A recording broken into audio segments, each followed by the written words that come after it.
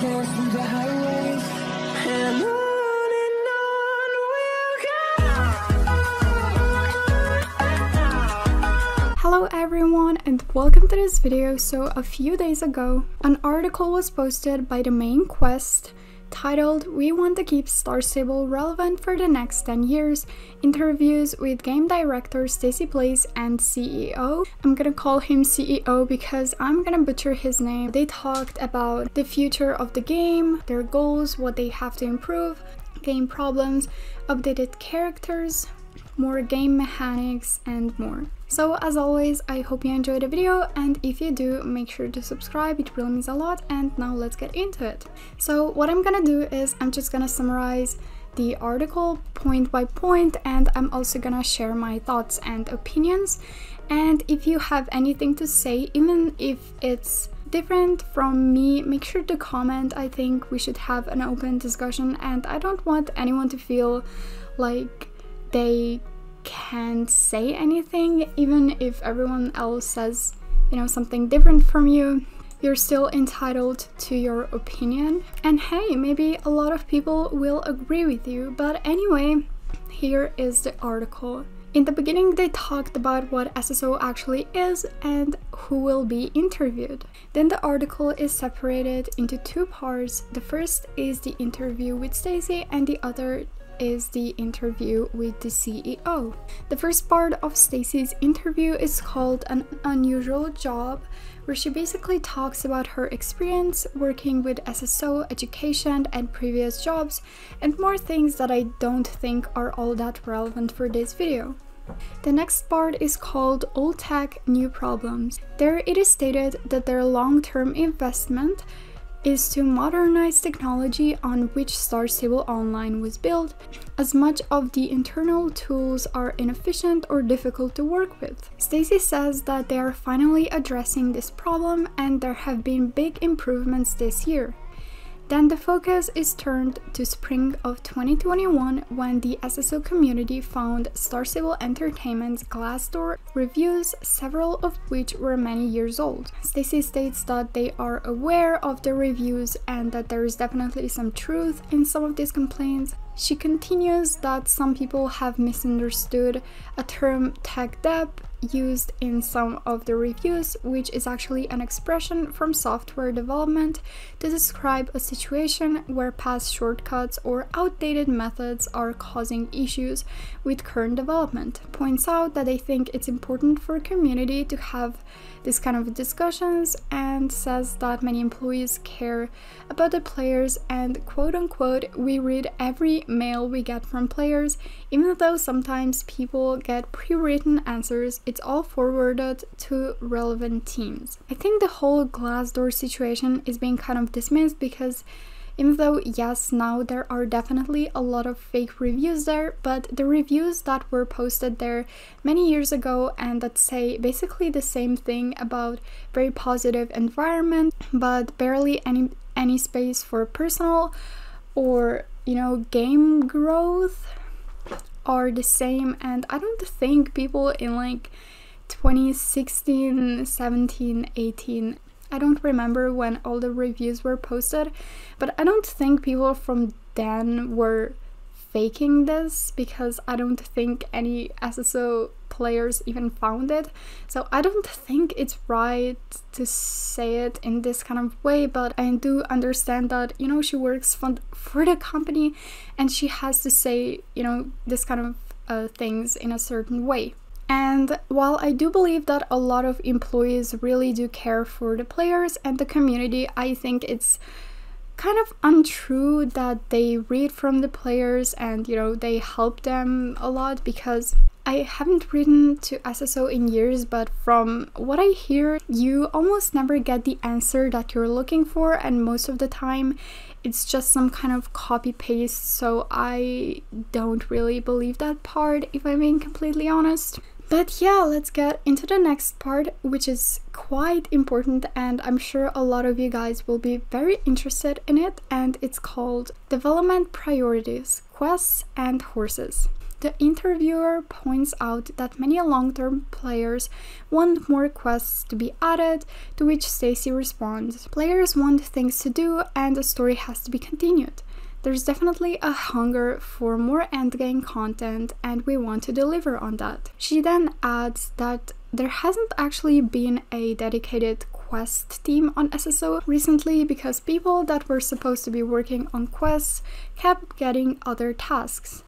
Stacy says, "It's always about juggling resources between new horses, events, and updating environments and character design. It's been difficult to get resources allocated for the creation of new quests." But she adds that the future is promising as she already had a meeting scheduled later that day. Then it is also stated that we won't be getting any less horses as they are their main business, which keeps the game afloat, and that they take them seriously.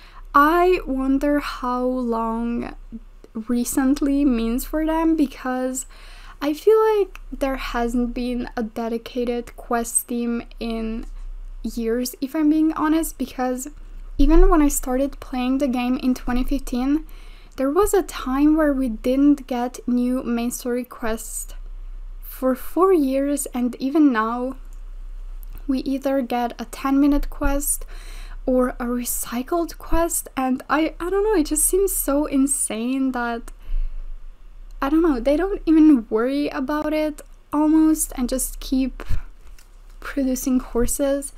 And obviously everyone understands that the game has to make money somehow and they're doing that through horses, but I feel like in another article they talked about how much their earnings have increased in the past few years. So I feel like if they really can't have a quest team on the team along with people that they already have, you know, hired and working for them, they can at least hire new people and, you know, kind of combine them and do something, because I cannot, like, I'm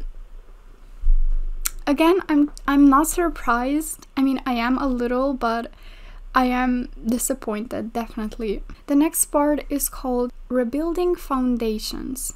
It is said that along all things previously mentioned, the Star Stable team is working on various systemic updates. Characters and environments are still being updated, the Dark Riders are going to get a new look very soon, and a new animation system has already been built into the game, although its potential will not be visible to players right away. Stacy then also says that they are working on an anti-cheat solution, which will be a relief to many competitive players. Stacy explains that there's a new framework for holiday events, and in the future they will use more structured designs for holiday specials. Apparently they are working on a 3-year plan for holidays. They're creating a basis so that the team can keep on building on. And this is what they meant by repaying the tech debt, improving and strengthening all the underlying systems and structures from the design, code, and art perspectives alike. Stacy states that they care a lot about the employees, they get a lot of vacation, sick time, and they rather delay game features than compromise the employees' well-being. They then finally talk about the updated characters, and Stacy says the new character creation will offer a lot of varied options to express yourself. That's still a while away though. They then continued that the limitation to a female character will stay, as it is a game about sisterhood. Even though other genders can play SSO, their focus will be on girls. She then adds that there's a lack of horse games in general, but Stacy also expresses her disappointment in SSO's stance here, because there would be so much room for a powerful statement on inclusivity by doing away with such gendered limitations. She continues, "On the other hand, I still can't really fault this unabashedly girly MMO game for sticking to its uniquely feminine focus in the industry where girls, be it as characters or as players, are still too often an afterthought at best." And it seems like we really aren't getting new characters soon, are we? In the blog that I posted, it sounded as though they are coming this year, because Even if we just look at other things that they mentioned, we either got them already or they said that we are gonna get them in one way or another this year. So I don't know, is this like another broken promise? I'm not sure about the structured festivals. Just yesterday I was thinking about how much I liked the Fortuna festival, even though I took a part of it, I think only 2 years or 1.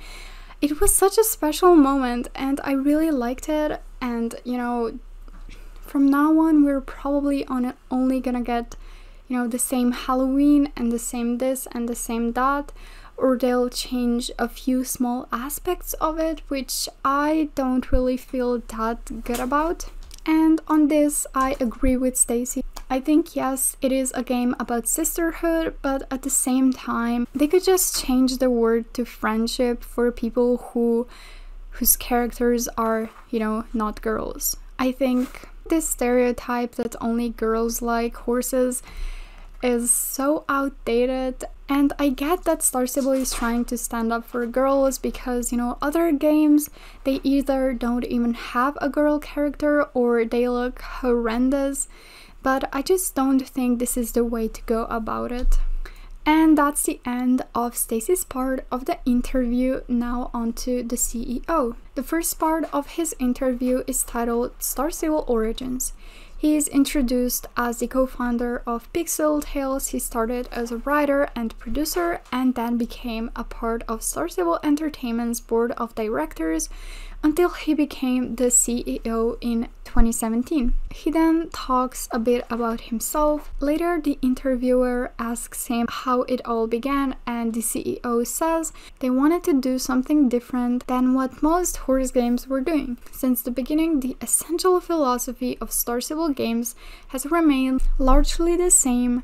Girls deserve real games too, and we want to make those. Initially, we did not have the budget or resources to fully deliver that, but the intent was always there.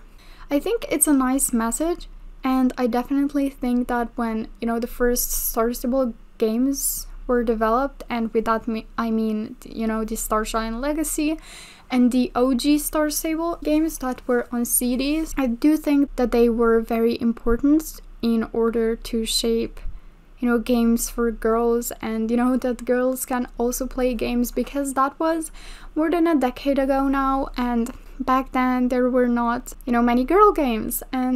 But yeah, the next part of the interview is called Market Potential Then and Now. The CEO talks about how they wanted to create an MMORPG game for tween girls, and after seeing some fan YouTube videos and playing World of Warcraft, they were set on it. They felt that the Flash game route didn't feel right, and they wanted to offer a big open world. A few months later, they had their first prototype where people could ride through that open world side by side. The game then started to grow, and many people that joined cared about the equine subject matter. And now, after a decade, despite the big and profitable audience that are horse lovers, Star Stable has no serious competition. The CEO says that the reason for that is demand for people who are truly passionate about horses. Another aspect that makes Star Stable a successful game is the amount of content that it provides. As I said before, I think it's really nice that they created this franchise because it means a lot to a lot of people. And I'm also really confused because there really aren't any big horse games. Like, yes, there's Alicia and Rival Stars Horse Racing, but they're essentially racing games, and there's no like open world story or like horse oriented games such as SSO. And I do agree that Star Stable has a lot of content that you can do, but once you complete all the quests and get the reputation that you need, there's really nothing to do. So I just hope that they'll work on that. The next point is a decade in the saddle. The interviewer asks what's the most important way in which SSO and its development have changed and evolved all this time. The CEO answers that it's changed less than what you might expect. At first, you could finish the game in a day, but now there are weekly updates to keep players coming back. Apparently, the bar has been raised over and over. The CEO says our philosophy was always to release quickly, get feedback, iterate, release, fail, and improve. We've been building on top of that ever since. And that's been a challenge. Scope and quality are really the biggest changes over time. The CEO states that for a long time they didn't focus on improving the game for players and were just adding at the end. Honestly, I don't really know what to say here. I think as much as, weekly updates are good, they're also bad because they have to focus so much on this constant new things to be added that in the end they're sloppy. They look unfinished and they can't focus on long-term things such as main story quests or just the continuation of old quests that are left on cliffhangers because there's so many quests that, I don't know, you have to be a higher level to even get to, that they just left and will probably never get back to. And now we're at the end of the article, and the last part is called Many Goals Left to Reach. The big picture for Star Stable's future, according to the CEO, is to work on diversity and inclusion. They want players to represent themselves and to feel represented, but not only through the player avatar but also in the world around them. They want to improve the experience of horse riding and bonding with your horse. They also have a mobile version so that people can play SSO anywhere they go. They listen to their players, take feedback and incorporate it. CEO emphasizes the importance of Star Stable's main story and says, "We want to tell more spectacular stories with our fantastic cast of characters and let players be a part of the Soul Riders. A lot of our players are at the end of the current available story. We want to give them more opportunity with the characters that we know and love. Continuing the main story is a continued effort and it takes time." He also says, "Please keep bombarding us with love and ideas for improvements. Keep playing, keep interacting with us with love and respect, but with honesty. We'll be glad to have you with us for the next 10 years. I agree with most of the things that he said, like the importance of representation and diversity. And I'm also very excited to see what he means with improved experience of horse riding and bonding with your horse. I think bonding with your horse would be such a cool mechanic if they used it. I think a lot of people can agree with me that they don't really listen to the players' feedback and they don't incorporate it. I mean, sometimes they do, but most of the time I think it goes in one ear and out the other. And as he said, the main story takes time because it's such a big part of the game lore. But at the end of the day, there are so many players that are at the end of the available story, and I just hope that they give us something else. And that's kind of the end. There's also something about the birthday box giveaway, but it's not really important for this context. Anyway, what do you think about the article? Let me know down below in the comments, as always. And as always, I hope you enjoyed, and I'll see you in my next video. Bye!